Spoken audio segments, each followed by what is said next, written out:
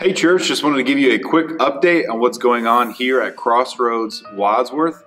First, like I mentioned on Sunday, we finally rescheduled our World Hunger Relief Food Packing Project. If you're familiar with it, it's something we do every year where we all get together on a Saturday, usually in March at the Doylestown campus, and we pack over 150,000 meals for people who need them in Haiti. Obviously, we couldn't do that this year, but we've rescheduled it for the 27th through that next Tuesday. And how this is going to work is we have time slots available for you to sign up for.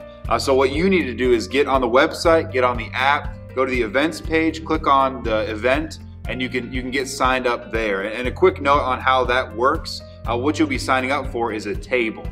So whether it's just you or you and one other person, or you and your small group, or you and your family and another family, whoever you're comfortable working closely with, whoever you're comfortable not social distancing from, you'll get signed up, and you'll sign up for one table on there. And it's all explained there, but I just wanted to point that out so there's no confusion on signing up for helping out.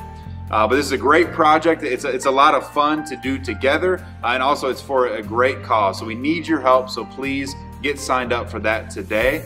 Also, I wanted to have an exciting announcement about our reopening of Kids City. As you might know, last week we opened up K3 and Breakaway during our second service. We're taking the next step in opening Kids City in a couple weeks. On the 28th, our pre-K room is going to be open during the second service.